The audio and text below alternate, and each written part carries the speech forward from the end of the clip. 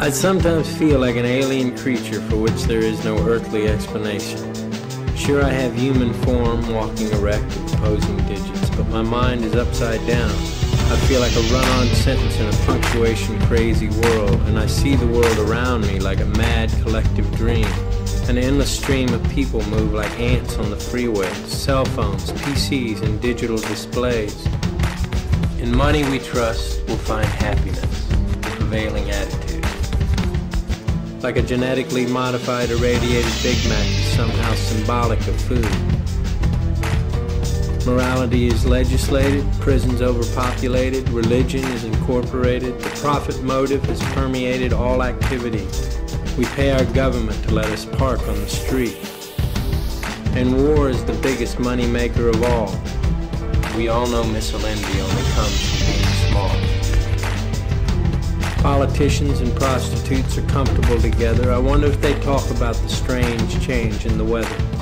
This government was founded by, of, and for the people, but everybody feels it like a giant open sore.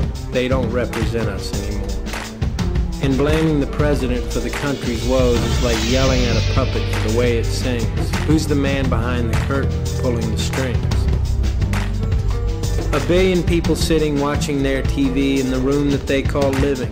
But as for me, I see living as loving. And since there is no loving room, I sit on the grass under a tree, dreaming of the way things used to be. Pre-industrial revolution. Which of course was before the rivers and oceans and skies were polluted, before Parkinson's and mad cows and all the convoluted cacophony of bad ideas like skyscrapers and tree paper and earth rapers like Monsanto and DuPont had their way, as they continue to today. This was pre-us. Back when the buffalo roamed and the Indian's home was the forest and God was nature and heaven was here and now. Can you imagine clean water, food, and air, living in community with animals and people who care? Do you dare to feel responsible for every dollar you lay down? You gonna make the rich man richer, or are you gonna stand your ground? You say you want a revolution, a communal evolution, to be a part of the solution? Maybe I'll be seeing you around.